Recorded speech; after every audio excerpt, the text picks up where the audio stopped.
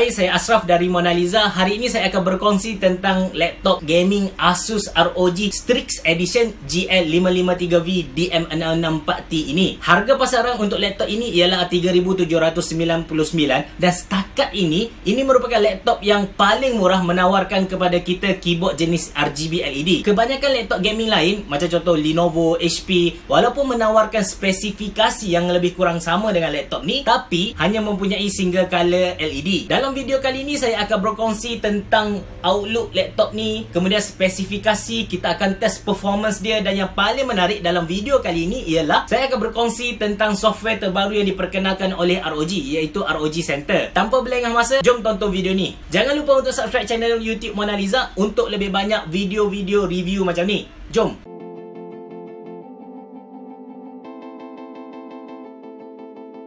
Pertama sekali kita tengok dari segi luaran laptop ni sendiri. Seperti mana line up Asus Strix tahun lepas, dari belakang laptop ini kita akan nampak logo Asus ROG dan dua strip berwarna oranye yang sangat terang. Secara peribadi saya suka dengan design ni. Walaupun kita tak on laptop, kita akan nampak logo ROG dan dua strip oranye ni yang sangat cantik. Bodinya di bahagian atas ini diperbuat daripada metal dan kelihatan agak eksklusif. Di bahagian hadapan keyboard pula kita akan nampak logo Strix di bahagian atas dan logo ROG di bahagian bawah. Touchpad pula dikelilingi dengan line orange yang cantik. Bodinya diperbuat daripada plastik dengan finishing yang sangat hebat. Kenapa saya kata sangat hebat? Sebab sekali pandang pasti tertipu. Mesti ada akan ingat bodinya diperbuat daripada metal, tapi hakikatnya plastik. Touchpad pun diperbuat daripada plastik, tapi disebabkan finishing job untuk body ni memang power. Outlook untuk ROG ni memang super cantik. Di sisi kanan laptop kita ada USB 3.0, DVD-ROM dan juga casing turn lock. Manakala di sisi kiri pula kita ada power jack, exhaust fan, LAN port, HDMI port, USB 3.0 2 port, USB Type-C 1 port dan juga satu audio jack. Di bahagian depan pula ada dua speaker yang berwarna orange yang kelihatan sungguh awesome, dan di tengahnya ada slot SD card. Atas slot SD card ada beberapa notification LED. Bahagian bawah laptop ini juga diperbuat daripada plastik. Kita akan nampak 4 rubber stand untuk tinggikan bahagian laptop supaya ada ruang perudaraan di bahagian bawah. Kemudian ada dua exhaust fan untuk memastikan suhu laptop ini terkawal. Di sini kita ada nampak corak-corak Asus Strix, tapi bagi saya design ni tak berapa cantik lah. Spesifikasi untuk Asus ROG GL553VD-DM664T ini ialah prosesor i5 7300HQ, RAM 4GB, hard disk 1TB dan grafik card Nvidia GTX 1050 4GB DDR5. Baiklah, sekarang kita test dulu performance laptop ni untuk gaming. Kita mula dengan game yang simple dahulu, iaitu CSGO. Dengan high setting, max FPS ialah 180 dan average FPS ialah 92. Untuk Dota 2 pula, dengan ultra setting, max FPS ialah 92 dan average FPS ialah 74. Untuk game yang guna graphic card power, saya cuba dengan Hitman 2016 dan check benchmarking. Max FPS ialah 130 dan average FPS ialah 54 FPS. Ini setting jenis medium. Untuk Far Cry Primal mid setting pula, max FPS ialah 149 dan average FPS ialah 59. Kalau nak dipukul rata, kita boleh kata laptop ni sesuai untuk hampir ke semua game dengan performance yang agak memuaskan. Untuk rendering pula, saya guna Cinebench. OpenGL dapat 56.19 FPS dan CPU pula dapat 267 CB. Skor untuk Unigine Heaven Benchmark pula ialah 1329 dengan FPS 52.8 untuk high setting. Berdasarkan dua software ni, kiranya untuk penggunaan Adobe ataupun Adobe, SketchUp, V-Ray, AutoCAD, selagi bukan projek yang besar sebagai contoh plan 3D resort ke apartment ke, rasanya tiada masalah. Ringan-ringan bolehlah, berat-berat tak boleh. Dari segi temperature pula, suhu idle untuk laptop ni ataupun suhu ketika kita guna untuk surfing internet, berperang di Facebook, sekitar 40 hingga 50 darjah Celsius saja. Kemudian saya stress guna format selama 20 minit, suhu akhir ialah 70 darjah Celsius. Kiranya cooling system untuk Asus ROG ni sangat bagus dan stabil. Cuma belah kiri laptop ni bila kita stress, kita dapat rasa haba.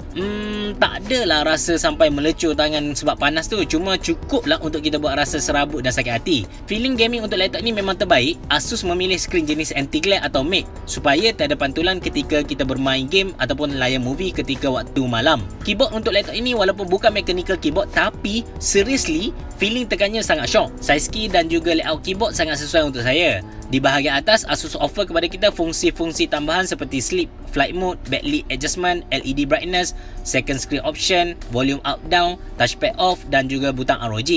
Bila kita tekan butang ROG, inilah software istimewa daripada ROG, iaitu ROG Gaming Center akan keluar. Dengan ROG Gaming Center, kita boleh tahu keadaan semasa laptop kita dari segi temperature, memori, spesifikasi penuh. Kita juga boleh buka apps-apps lain yang diberikan oleh ROG seperti ROG Aura Core untuk kita adjust warna backlit keyboard dan efek dia. Kita boleh adjust fan speed kalau nak sejukkan laptop. Cuma lagi tinggi speed yang kita buat, lagi bising bunyi yang dihasilkan oleh kipas tu. Ada juga ROG Splendid untuk kita adjust warna screen ikut kesesuaian mata dan penggunaan kita. Manakala ROG Game First pula ialah software yang mana memfokuskan kepada penghantaran data-data berjenis game ataupun bersifat game ataupun tentang game berbanding dengan data-data lain supaya ping game tu tak tinggi. Kemudian ada ROG Audio Wizard untuk ubah bunyi yang dihasilkan oleh speaker. Sebut tentang bunyi, sound dari ROG ni memang marvelous. Kalau pasang dalam bilik untuk seorang, bunyi dia kuat dan lembut, sesuai untuk gaming dan juga layan muzik. ROG Center ni pun boleh dikawal menggunakan Android ataupun iPhone kita. Pair saja dengan QR code yang diberikan, kemudian kita boleh kawal atau tahu status laptop kita di phone. Secara keseluruhan, yang bagus tentang laptop ni, yang pertama dia punya outlook, dia punya design, dia punya apa yang nak nampak elegan tu memang nampak elegan, dan dia punya feeling bila kita guna tu memang kita dapat rasa feeling gaming tu sendiri. Lagipun dia punya keyboard tu memang RGB. So sekarang kalau kita sebut gaming memang equal to RGB. Memang syok. Apa yang nak lagi bro? RGB bro, RGB. Kemudian dari segi spesifikasi, walaupun laptop ni hanya menggunakan i5 7300HQ, tapi GTX 1050M 4GB DDR5 memang banyak membantu untuk laptop ni dapatkan performance yang terbaik untuk gaming ataupun untuk rendering. Kemudian sepanjang saya bermain dengan laptop dan juga software yang dibekalkan oleh laptop tu sendiri, setakat ini software daripada Asus dan juga MSI merupakan software yang terbaik untuk kita pantau laptop kita. Kekurangan laptop ni pula ialah yang pertama, walaupun dia RGB, dia punya keyboard tu RGB, tapi kita tak boleh control satu key ataupun kita tak boleh buat custom. Let's say kita nak buat WASD tu warna merah yang lain padam, tak boleh buat sebab dia mesti control sama ada kita nak control ikut zone ataupun satu ataupun semua key serentak. Yang kedua, kekurangannya ialah dari segi material yang digunakan. Walaupun di bahagian atas dia menggunakan metal, tapi di bahagian bawah dan juga hadapan ataupun yang kita sentuh dekat keyboard tu merupakan plastik. Walaupun dari segi luaran kita tak nampak plastik tu, tapi jujurlah kita kata bila kita sentuh tu kita dapat rasa dia plastik. Kekurangan seterusnya ialah tentang hard disk dia. Walaupun kita panggil laptop ni sebagai laptop gaming, tapi dia menggunakan hard disk jenis 5400 RPM. Sepatutnya laptop gaming menggunakan 7200 RPM. Sebenarnya gejala tak sihat ni bukan dimulakan oleh Asus, tapi ada satu brand yang start dengan ni. Sekarang sudah jadi trend.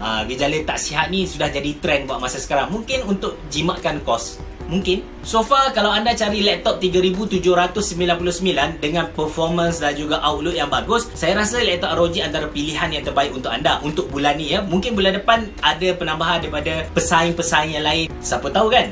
Jadi apa pendapat anda setelah tengok video ni, setelah tengok apa dia design dia macam mana, dia punya performance macam mana? Tulis pendapat anda di ruangan komen di bawah. Itu saja review daripada saya. Kalau anda suka video ni boleh tekan butang like. Jangan lupa untuk subscribe channel YouTube Mona Lisa. Jika anda berminat untuk beli laptop ni boleh klik link yang saya sediakan di bawah. Berebo, jumpa lagi.